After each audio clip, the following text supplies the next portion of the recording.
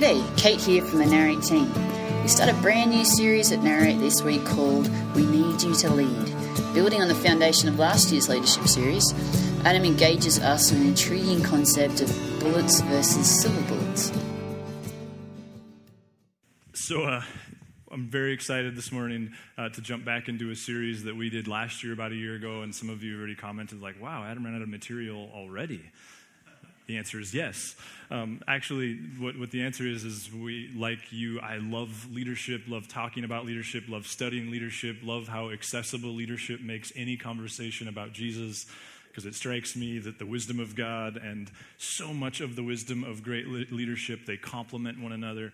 And so this morning we're going to kick off a series that we've done already called We Need You to Lead, but it's because we're that passionate that the local church should be very good at equipping people, business leaders, parents, people in the community to lead and to lead more effectively. And you know, there's an episode from the famous Andy Griffith Show that I think perfectly captures the why behind this series. In the episode of interest, Andy Taylor, that was his name, right? This is before my era. Andy Taylor, the sheriff of Mayberry, was out of town, which left his deputy in charge, whose name was Barney Fife. So Barney Fife is the deputy, but he's a little intimidated by all the responsibility he has. So he deputizes the local mechanic, whose name was Gomer Pyle. Is that correct? So Barney and Gomer are walking down the street one evening, and they look up, and the bank was being robbed. And instinctively, they just duck behind a car. They're quivering, they're terrified, they don't know what to do, they're just watching these bank robbers do their thing. And as they're stooped behind the car, wondering what in the world they should do, finally, Gomer, the newly deputized car mechanic turned deputy, he turns and looks at Barney and says, "Shazam, we need to call the police." And Barney turns and looks at him with this incredibly dejected, frustrated look and says, "We are the police." Remember that one? You don't have to raise your hand if you do. I think that captures the why of this series, because I think that's the situation all of us find ourselves in. We find ourselves at work, at home, in the community. We may or may not have the title of leader, but we find ourselves cowering because we recognize the need for good leadership, great leadership. And I don't know about you, but the demands of leadership are so scary that what all too easily happens is we just cower in hopes that a good leader will show up and save us. And I think part of this series, the design of it is to say whether you've been deputized or not, whether you're the boss or not, you are the police.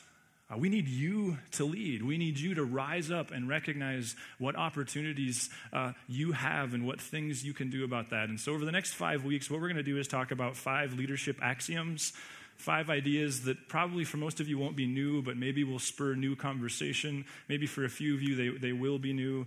But I just want to talk about principles and then also talk about how Jesus and the Proverbs in particular, how they complement those. I think this is a great conversation and a great on-ramp for people who are intimidated by Jesus, because it helps us see that Jesus isn't as far removed from everyday life as we so often think.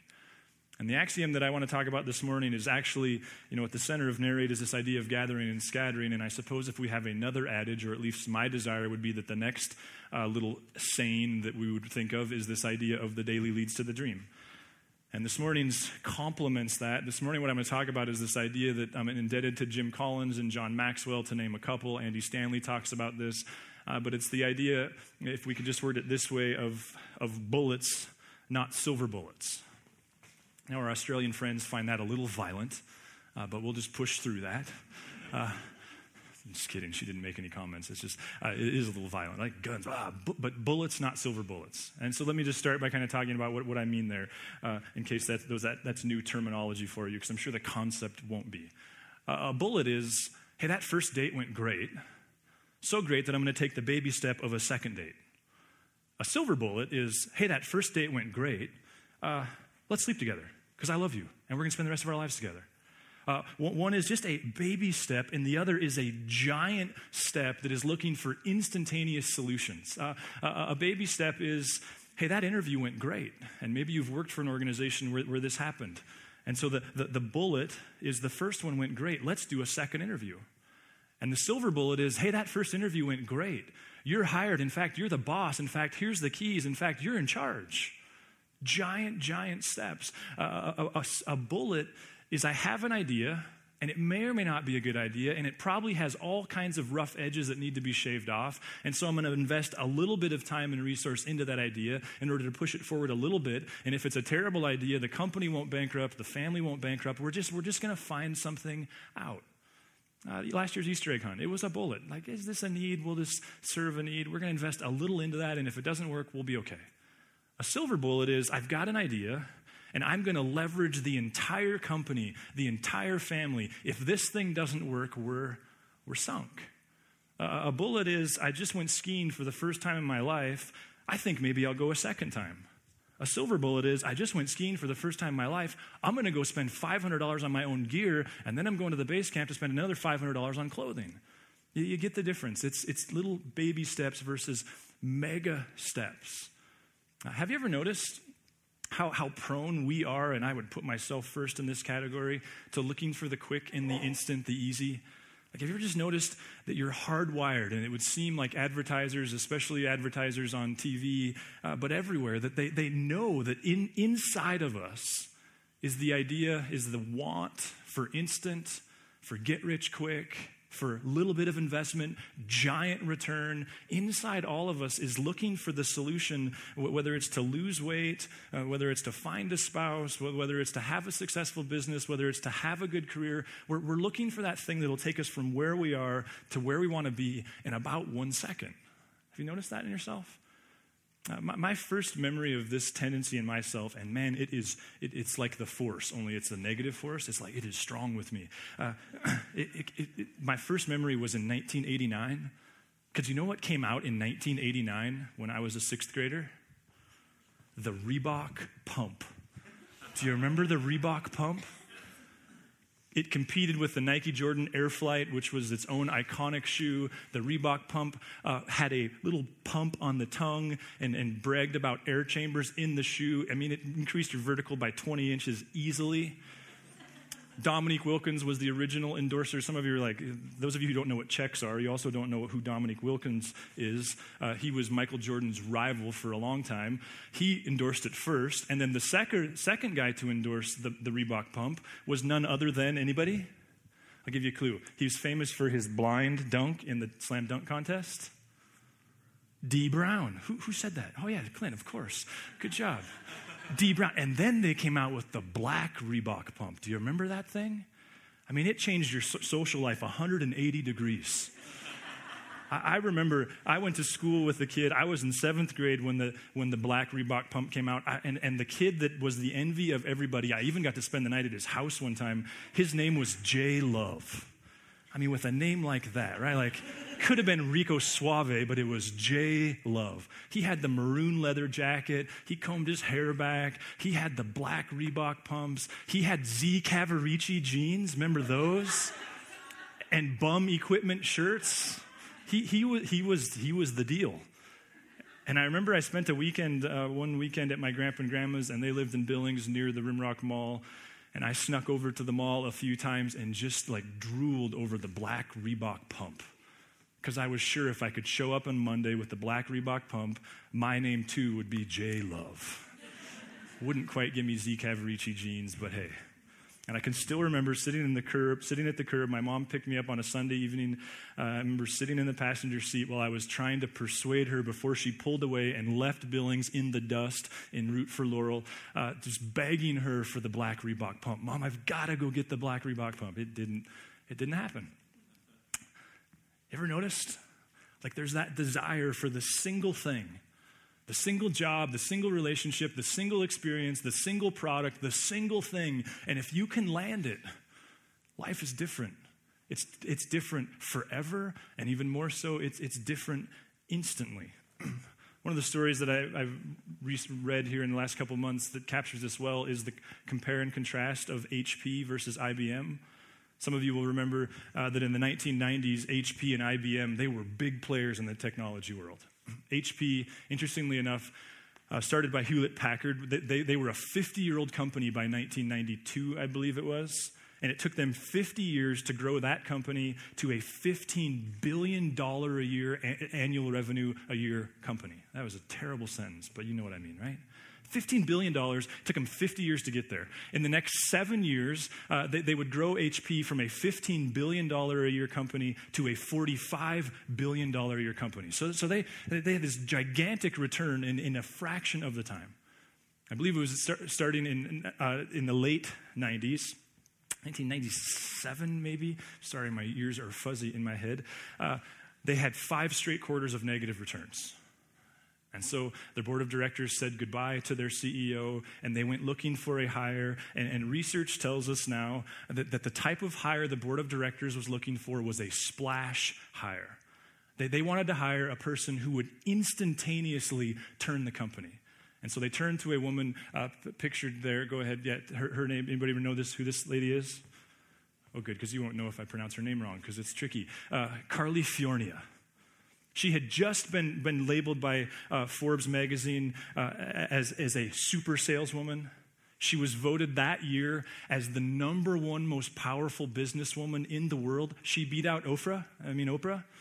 She was #1 over Oprah. She was the celebrity that they wanted. Now, you contrast that with IBM. IBM in 1992, after a strong run, hit its own dark days. They had several quarters of negative returns. They, too, turned to a new CEO, and they hired a guy named Louis Gessner Jr. Louis was, in almost every way, Carly's opposite.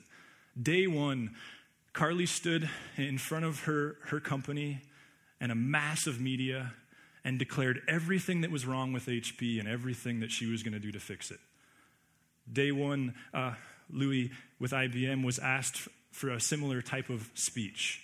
In fact, USA Today offered to run a 100-day article. They wanted to record his first 100 days in office, documenting his success.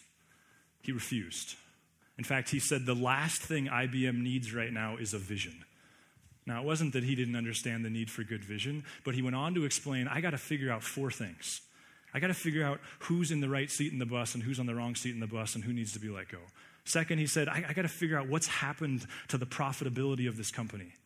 Third, he said, we've got to figure out how to increase our cash reserves. We have no cash flow. And fourth, he said, IBM used to be synonymous with customer service. It's not anymore. We got to figure that out. And the capstone of that was, he said, it's going to take me 3 months to even begin to answer those questions. I don't have a vision for you.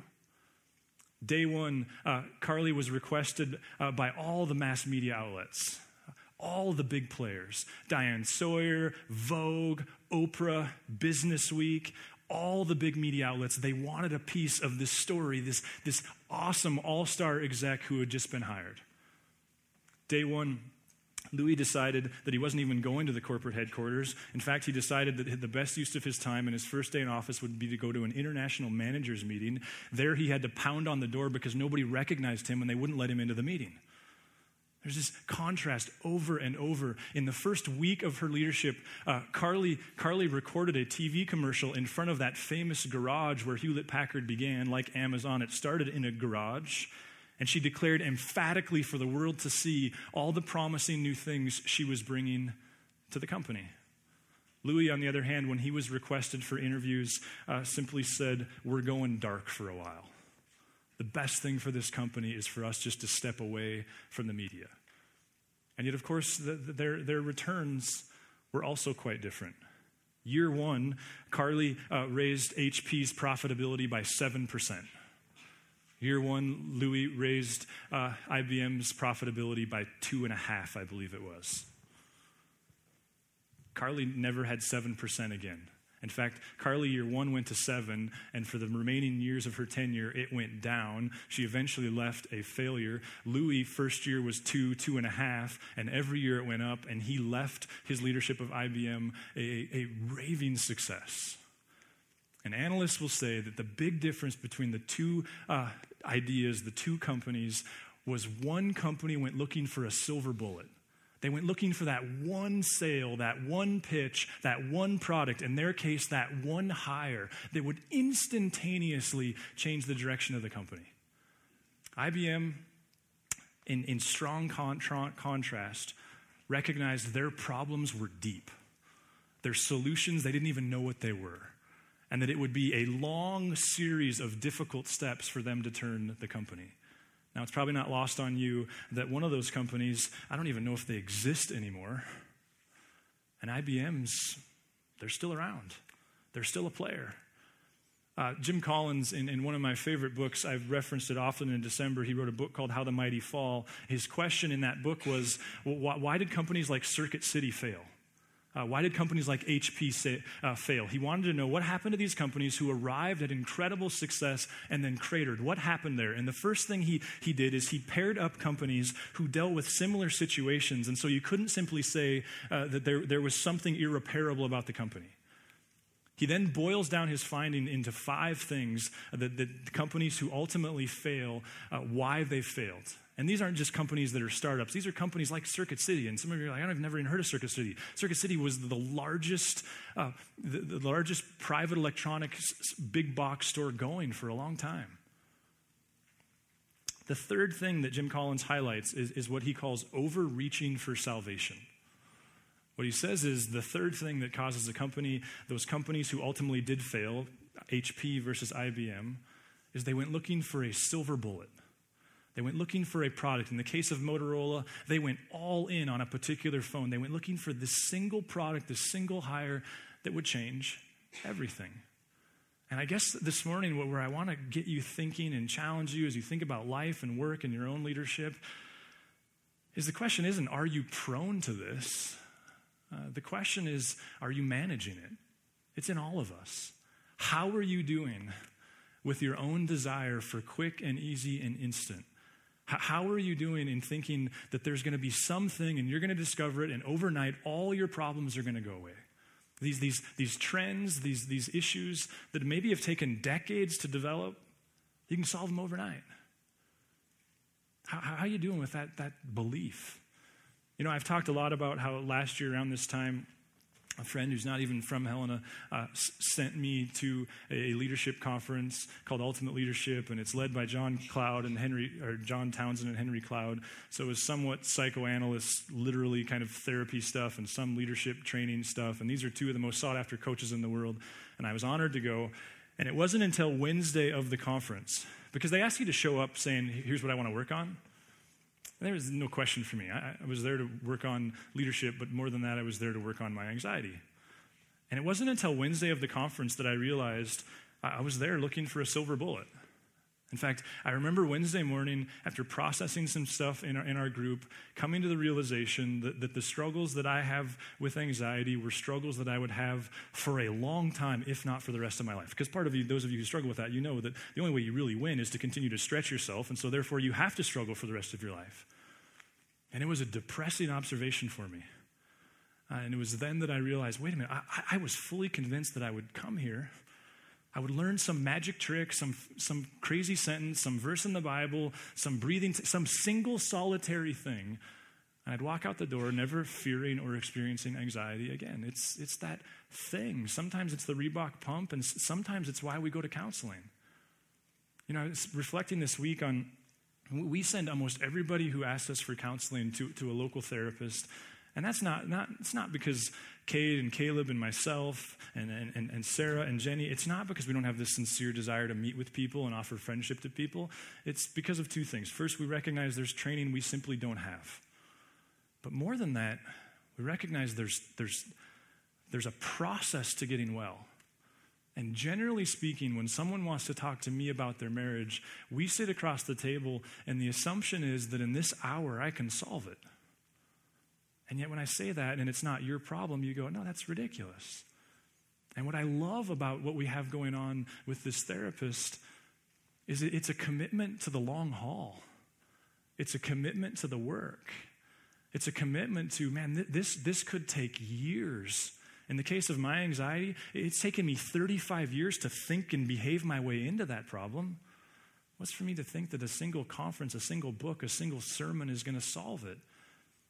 It's work. And to me, this so parlays the wisdom that we find in Scripture. Because as you turn, especially to the book of Proverbs, what you see is a promise that wisdom wisdom pays later. It doesn't pay instantly. Wisdom, there's a return on wisdom, but it comes later. In the end, you might say, wisdom pays. That's the message of Jesus. Listen to Proverbs 3. I've been bouncing around on this one for months because in all its simplicity, it captures so much of life. The writer says this, let love and faithfulness never leave you. So you're looking for a formula for success. Here we go. Let love and faithfulness never leave you. Bind them around your neck. Write them on the tablet of your heart. Listen, I don't know whether you're wrestling with marriage or business or friendship, but there's really nothing else you can say about success in those areas. Keep your promises. Be faithful. Be a person of your word. Put others above yourself. Let me ask you this. How long does it take for you to trust that a boss or someone you're dating or a new friend really loves you, that you can really trust them? It's not instant, is it? It's time. There's this promise, like God is saying, I can help you with your life, but you'll need to remember that it's baby steps. Wisdom pays slowly, you might say. And listen to the promise. Then you will win favor and a good name in the sight of God and man. But how long is the then? Those of you that have a successful career, how many little tiny baby steps did it take to get you there? Like those of you that have a good relationship, you'd be the first to say, no. That like a wedding day is important. It's not what makes a good marriage. It's all kinds of doing the right thing over and over and over and over again, isn't it? And that can be discouraging. If you don't listen to Dave Ramsey's EntreLeadership podcast, there's one in particular I'd recommend with the guy from Dirty Jobs. What's his name? Like Mike Rowe. And he talks in there about how we often go looking for a career and we just want to get the degree that'll give us the career. And he says when you analyze people who have successful careers, what you recognize is it was just a series of faithfulness, a series of tasks performed faithfully. And then they look back and they go, wow, in the last 20 years, I've built a career. You can't be handed a career on a slip of paper. It's faithfulness over and over. And I see this is where I go I know I'm patronizing you. You know this stuff. What I'm trying to do is just awaken us to wherever you're at in life. In what ways are you reaching for a silver bullet? Listen to the way Peter says it in 2 Peter. This is one of those verses that I've read it probably 100 times, and I always just get overwhelmed by it. And that's what I'd like to do here, is overwhelm you with it. Listen to what he says. I mean, this is but wait a minute, Peter, this would take me a lifetime. Exactly. For this very reason, make every effort to add to your faith goodness, and to goodness knowledge, and to knowledge self-control, and to self-control perseverance, and to perseverance godliness, and to godliness mutual affection, and to mutual affection love. Anybody looking for anything to do? I mean, wow. I love Dallas Willard when asks, how do you live out the Christian life? How do you follow Jesus? He says, just go do the next right thing. Just go do the next right thing. And when you've done that thing, go do the next right thing. And part of his point is, in trying to do the next right thing, you'll be reminded that, hi, my name is Adam, and I am broken and desperate for God's grace. You'll be reminded of how hard it is to even do that, how much you have a need for God and his Spirit to empower you to even do that. Just go do the next right thing. You know, one of the things inspiring to me about Jesus' life is you couldn't find somebody with a bigger vision. I know you've got a company and you're excited. I know you've got a career and you're excited. I know you've met her, you've met him, and we have these giant visions for our lives. Nobody's ever had a bigger vision for his life than Jesus. Now, those of us who are Christ followers say, well, that's because he was God in nature as well as man, and God kind of gave him that vision, but it was gigantic. And yet his story doesn't equate to called and quick, and it doesn't equate to called and easy. Just listen, I was reading through Mark a couple weeks ago because I listened to my own sermons and thought I'm going to read through this gospel. And you remember, Jesus is baptized, and a voice from heaven says, this is my son. Man, I'm crazy about him. Follow him. Listen to him. There's this crescendo, kind of moment. Kind of like when the coffee has been brewed. Ah! And you expect the white steed to show up and the crown, and Jesus jumps on the horse, and the rest is history. Listen to what's next. At once, the Spirit sent him out into the wilderness, and he was in the wilderness 40 days being tempted by Satan. He was with the wild animals, and the angels came and attended him. His crescendo crowning moment, literally, the moment where God said, here you are, here he is. The next thing that happened was 40 days of parched mouth, hard to eat temptation. And what were the temptations? You ever thought of this? The temptations were all quick and easy. Hey, Jesus, let's just go to the top of the temple and you throw yourself down, and then God will rescue you because he has to rescue you because you're the hope of the world. And boom, what? Instantly, everybody will know you're the one. Jesus, just do something miraculous. Let's just do something loud, and everybody will know you're the one. It's the temptations, they all revolve, if nothing else, around quick and easy. The next thing that happens, so you go, okay, so we made it through the 40 days. Then the white steed shows up. No. After John was put in prison, that's the next verse. Now listen, if the MC of the game is thrown in prison, what does that mean for the star player? It means Jesus is going, oh, geez, this thing, see, called doesn't mean instant. Called doesn't mean easy for him. And then the next thing, you know what the next thing is in Mark? He calls some disciples, James and John, Peter and Andrew. And I have to wonder if part of the way Mark is constructing his story is Mark going, I wonder if Peter and John, and I wonder if those first disciples, I wonder if they knew that called doesn't mean instant. That called doesn't mean easy.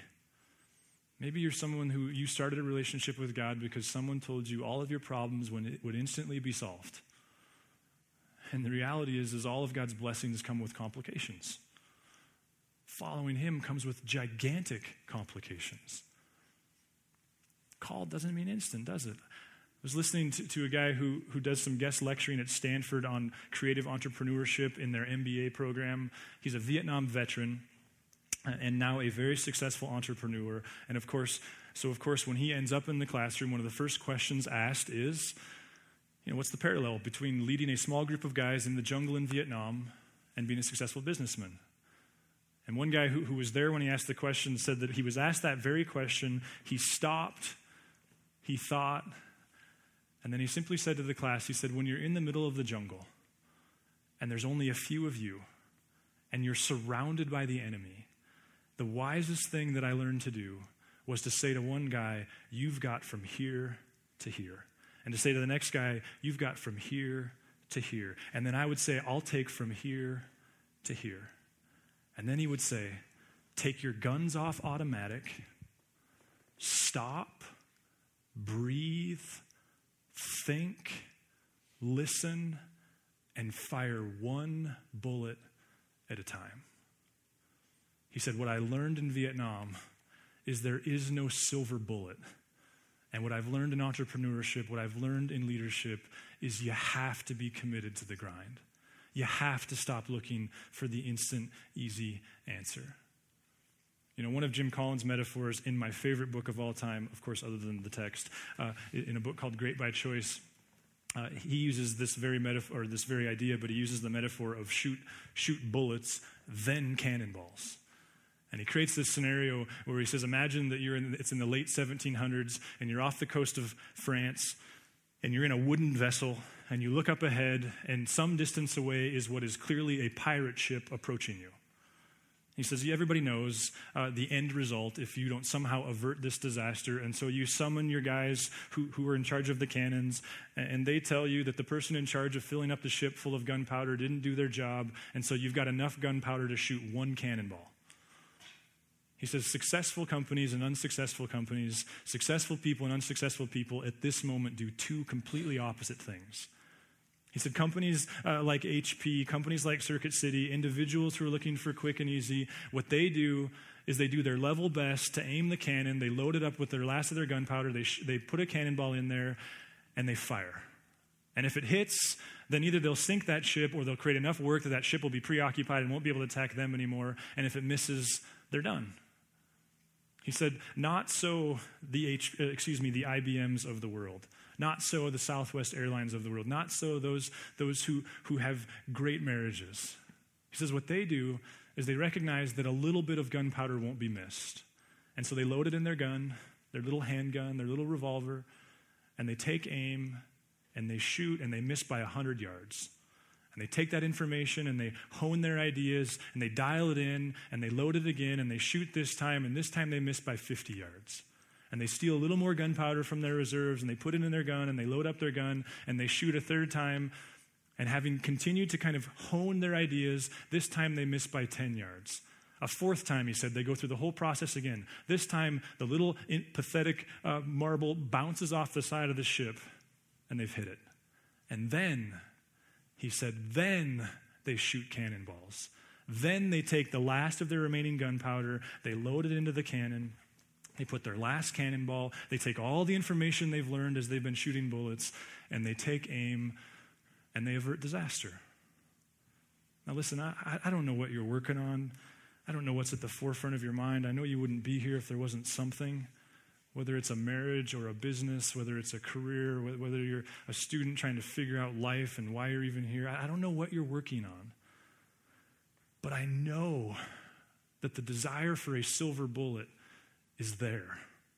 I know that the desire that there's one single product, one single relationship, one single experience, one single person, one single idea, one single piece of paper. I know that there's that desire to believe that if you can just get that, you'll never need anything again and all your problems will be solved. I guess this morning I'm here to challenge you on that. To suggest that thousands of years of wisdom and Jesus, God in the flesh, is here to go, no, it doesn't work that way. Wisdom pays later. Listen, I don't know what you're working on, but I know that God made you, that he made you for relationship with himself, that when you step into that relationship with him, when you say yes to that, his Spirit indwells you. And I know that at that point, you become an emissary of his grace and mercy in this world. He gives you a purpose. And I know that we all so quickly confused called with instant and called with easy. And I guess I just want to challenge you. Go talk to others. Open up your text. Engage the God of the text. And what you'll see is a God who says, I love you, and you are called, and man, it's going to be some work. Listen, if you're here and you're still trying to figure out what it would mean to follow Jesus, what it would mean would be to say yes to a God who made you for relationship with himself. To say, yes, I am broken and desperate for God's grace. And then to eagerly anticipate a God who puts things back together, though you'll never be whole on this planet, and who gives you a purpose, a calling. If you would like to engage further with Narrate Church, you can find contact information online, www.narratechurch.org. We would love to hear from you.